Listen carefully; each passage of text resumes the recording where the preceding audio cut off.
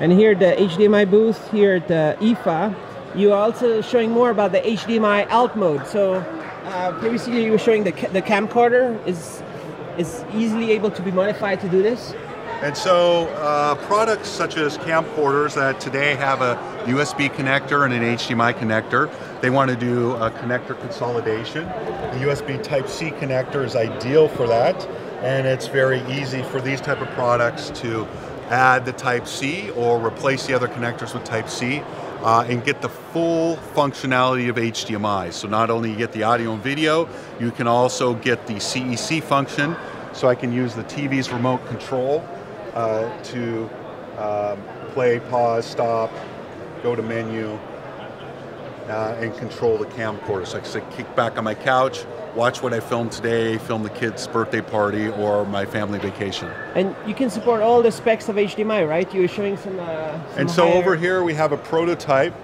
We wanted to demonstrate that the USB Type-C to HDMI cables can be premium cable certified, which guarantees they will work at 4K 60. So here we've modified a Ultra HD Blu-ray player, which is very simple to do. It already has HDMI out. We just put the Type-C connector on there, and we can show here playing 4K 60 content over a HDMI premium cable certified USB Type-C to HDMI cable. So that would be the 2.0 A or B? Well, so 2.0 specification covers this higher performance.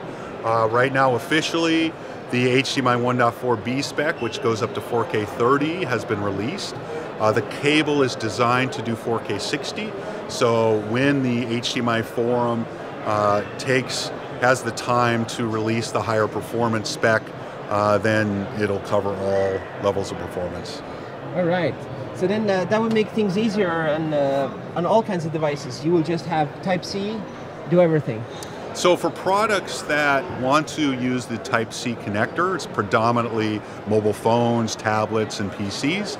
They will take advantage of the connector and also the full performance of the HDMI specification to meet their audio-video needs. So like you were showing, the camcorder and this Blu-ray player already have HDMI chipsets in there. Yes. So it's just rerouting.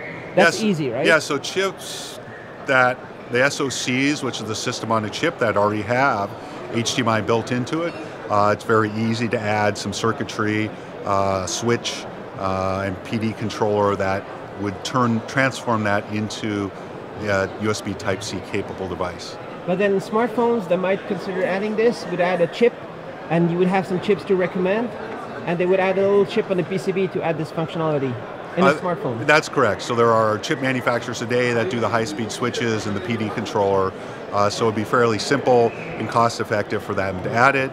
And then next generation, the SoC providers would integrate that into the main chip.